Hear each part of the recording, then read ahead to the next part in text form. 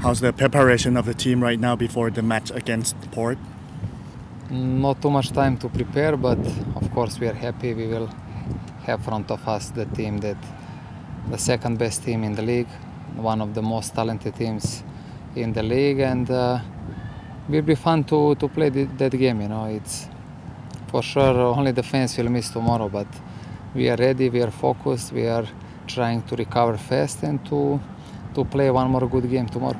So we have a very bad statistic when we play against Thai Port. What do you think? Yeah, but statistic is just statistic. You know, I'm not big fan of statistic.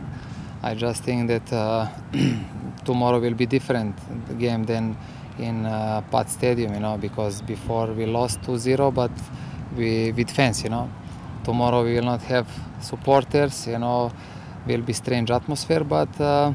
We will try, if you said the statistic, we will try to do our best to win finally against them, you know. And I think the way we play now at the moment, the team spirit and everything is in the right way, and we will have our chance. And we will do our best tomorrow and give everything to try to get a positive result. So they got a very dangerous striker. How can we handle the striker Port? Every team have dangerous strikers, you know. They are also one of the teams that they are very strong in attacking side.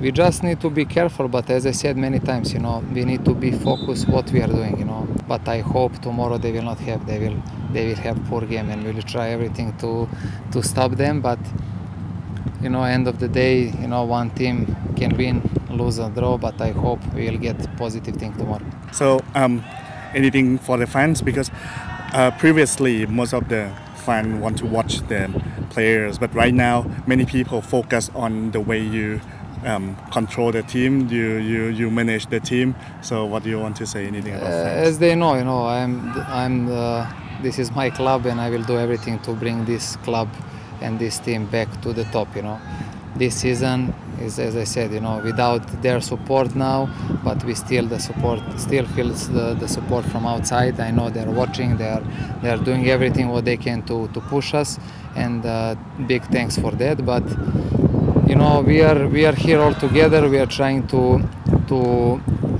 finish this season the best we can, and to look in the future. And I really hope that the next season can give us again this beautiful thing in Thai football. That's the fans, you know, especially Muangthong United fans. That's the message for them. Thank you very much.